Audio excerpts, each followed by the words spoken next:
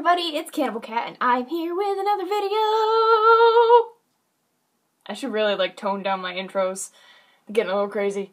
This is Jam Jury episode 3, and today I'm going to talk to you about females in metal, and women in metal, and the way that's working, because it's relevant.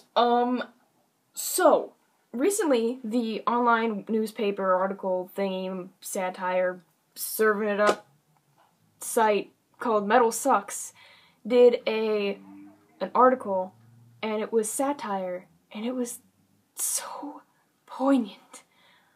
Oh, I'll put the link in the description. It gave me quite the laugh. Because female-fronted metal and women in metal, it's a scarce thing. It's not very common, because women who are actually into metal aren't very common.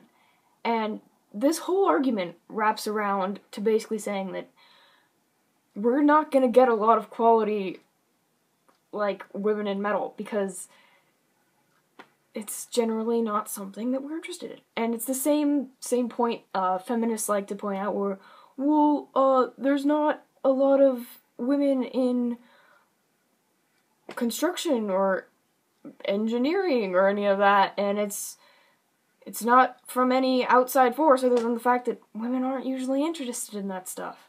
And so that's just kind of the state of the way things are. See, the problem being is that with female-fronted metal, there is a large divide between the bands who are skating by the skin of their nipples because their front women are basically edgy, spiky strippers, or the bands that actually have women with talent who do not get nearly enough recognition. It's a problem. It's a thing that shouldn't be happening. Because when you look at two bands like Nightwish and Butcher Babies, where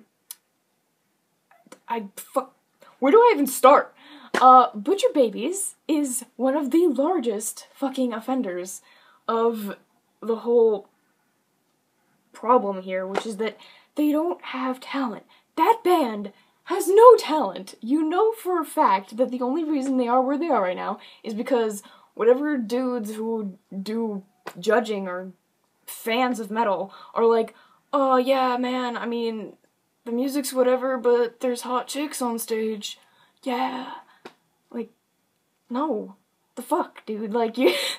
That's the thing, is that the metal scene cannot simultaneously, and this is kind of what the article I'll link in the description was talking about, you cannot simultaneously be, objectifying and fucking just looking at women as, accessories to your act, and then simultaneously be like, oh man, there's no real chicks in metal.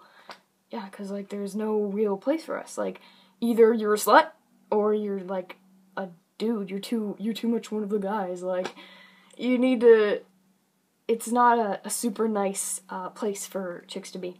But yeah, see, the thing is that Butcher Babies fucking has no talent. And they're pretty fucking big in the scene right now. Nightwish? Oh my god.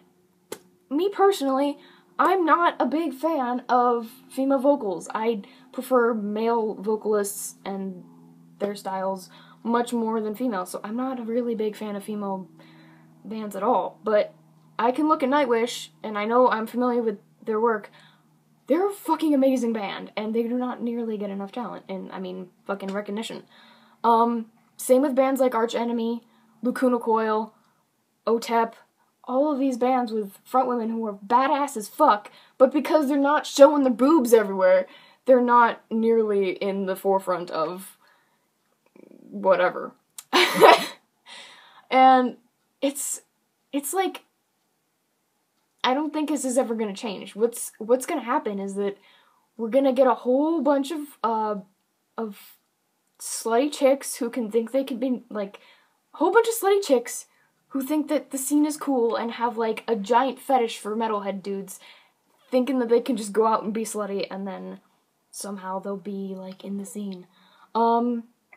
More bands that do this that I do not care for In this moment, as much as I don't have one opinion one way or the other on the band itself, but I do know for a fact that the talent in that band is not nearly proportionate to where they are when there's fucking bands like Lacuna Coil who are fucking amazing and you never hear anything about them. And it's like, why does this happen? And the thing is that the whole talent versus production and showmanship, when you get way more like publicity and coverage when there's not that much talent, that's a trademark of pop, and that's what pop musicians do, and that's what we separate ourselves from. So what we're doing is simultaneously by being like, let's have more women in metal, we're not actually having more women in metal, we're having more shit acts that aren't helping the scene at all.